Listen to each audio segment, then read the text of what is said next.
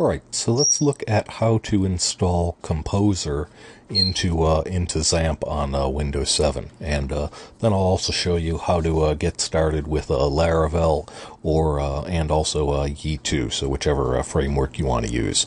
I already have right here in my XAMPP Composer folder a fresh install of XAMPP. So right from XAMPP here, all I did, I went to More Downloads here, and went to XAMPP Windows, went to 1.8.3, and scroll down, and I actually went to the portable version. In my case, I went to the 7-zip version because you'll notice it's the smallest size, and I have 7-zip installed. So I already downloaded that. I extracted it, and I put it in this directory called XAMPP Composer. So all I'm going to do first of all is run the typical setup XAMPP.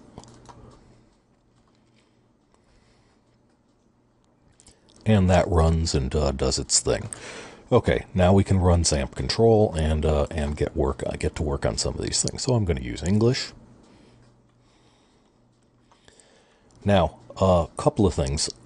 The first thing is the control panel actually is hiding some information here. So I'm just going to make this bigger, and now we'll be able to see all of the various options.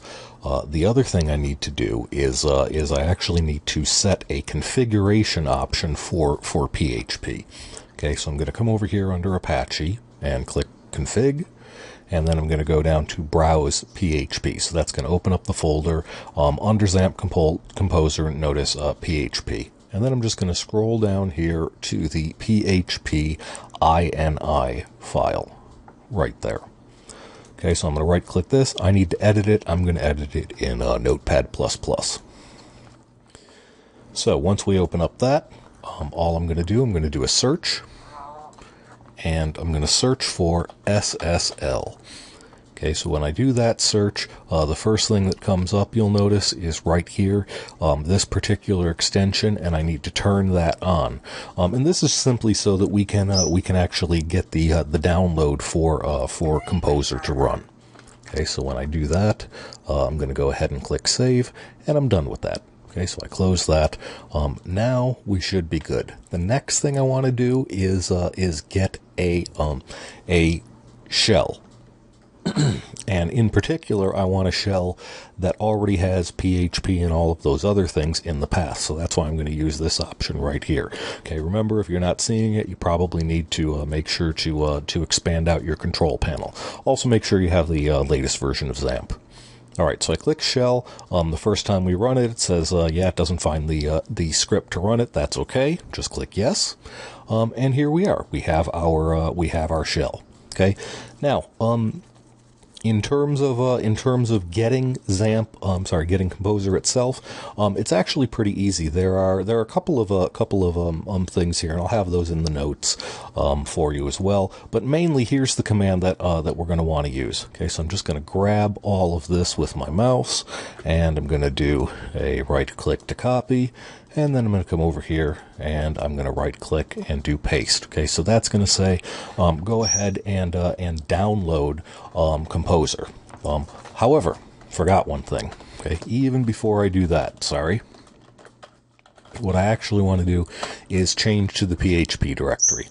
Okay, now that I'm in the PHP directory, I can come over and I can run that command. So I'm going to run this command, and it'll take a second, and it will go ahead and download the appropriate Composer file for us.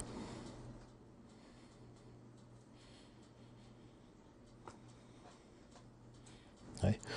So there it is. So we have the Composer FAR file. All right. The other thing we're going to do is just to make it a little bit easier to make use of Composer, we're going to create a batch file. Okay. So down here, I'm actually going to switch over to this different set of directions to grab that because he has it formatted a little bit nicer. So all I'm going to do is here's my PHP folder once again under XAMPP Composer. And I need to create a new file here, so I'm just going to do right-click, new, and I'll say text document for right now. And now I'm going to name it Composer and change the extension to .bat. Okay, yes, we do want to change that. Now I'm going to go ahead and edit that with, you guessed it, Notepad++. All right, so I'm going to come over here, and I'm just going to grab those commands right there, and we will paste that into Notepad++.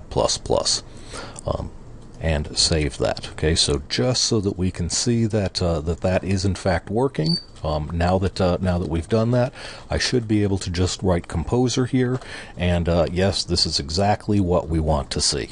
Okay, so if you've gotten this far, you're really close. Now it's really just a matter of deciding which framework you want to use. I'm going to start with Laravel, not for any particular reason. I'm just going to start there. Okay, so I'm going to cd and use ... so go to the parent directory. So now we're back in XAMPP Composer, and recall that you need to put all of your web apps in the htdocs folder. So I'm going to go to htdocs, and there we are. Okay. So now, from here, it's simply a matter of running the appropriate composer command to generate or to create your new app. Certainly, I'm sure I could go to Laravel, and I have a feeling their quick start's probably also going to give us the information for this. Let's just take a quick look. Right, yeah, here we are, via composer, right? So they actually give us, here's the command right here. I'm just going to, again, copy that, come over to here, and paste that in, right? So we're using the composer command. Notice I'm in the htdocs folder. We're using the create project operation, Laravel, and the only thing we want to change simply is the your project name. So as it suggests, we're going to put the name of our project there. So I'm just going to call it sample Laravel. Right, so I do that, I'm going to hit enter, and it's going to take a couple of seconds, kind of thinks about stuff, etc., and then all of a sudden you'll see it do various things.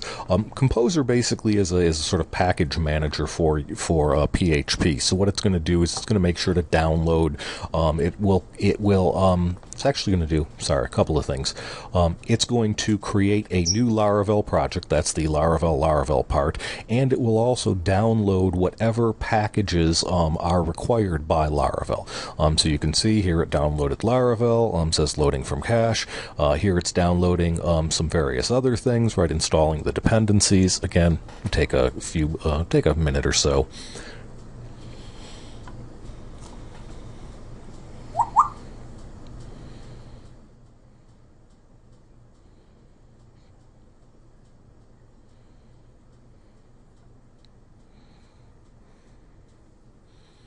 Right, there it goes. It's getting the various dependencies.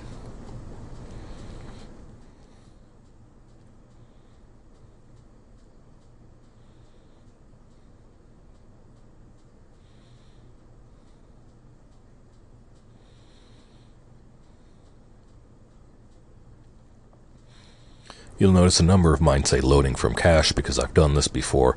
Some other things it actually does need to go ahead and download.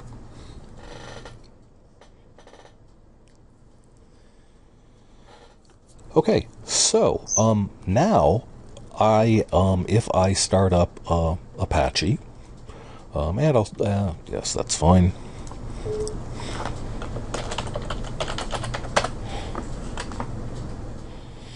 And we start up MySQL. Yes, again.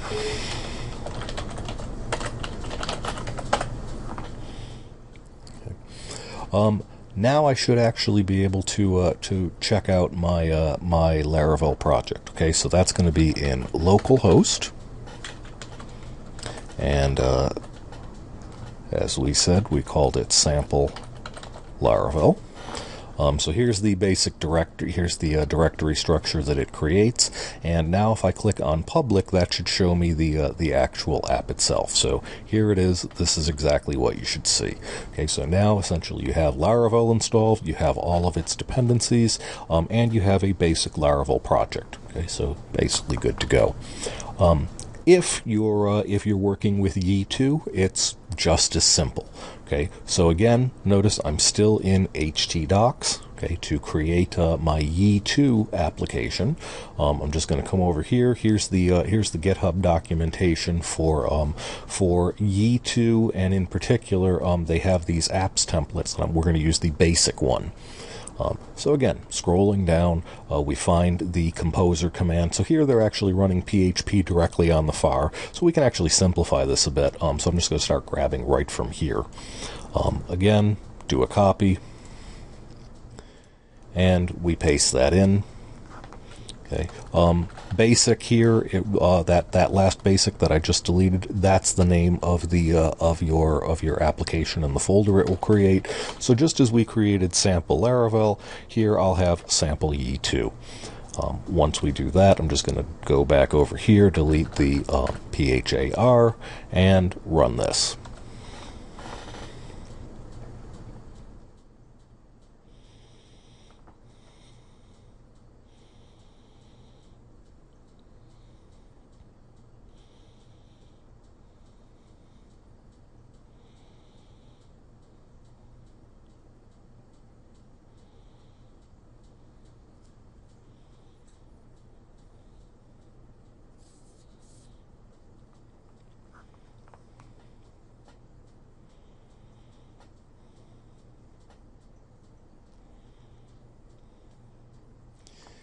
And if you were paying attention, you might have seen SwiftMailer actually appear in when we were doing the install for Laravel. And again, part of the reason that that we see that reinstalled has to do with all of these components. In fact, are being installed directly in this particular directory, in the sample Yii2 directory. So that's why we see that installation again. Okay, and there it is. Right, so again, just going to come back over here. I'm going to go to my XAMPP composer, and just so you can see, right, here's htdocs, there's sample Yii2, sample Laravel. Those were the two directories that were created when we ran the composer commands. For instance, here in Yii2, there we have all of the Yii stuff, and again, I can verify that Yii is running, so now I'm just going to come up to this part here. So I believe we want Yii2, and this time we actually want to go into web, and this is the basic startup page for Yii2. Okay, so again, we have now Yii2, a bare bones Yii2 application ready and waiting for us to modify it.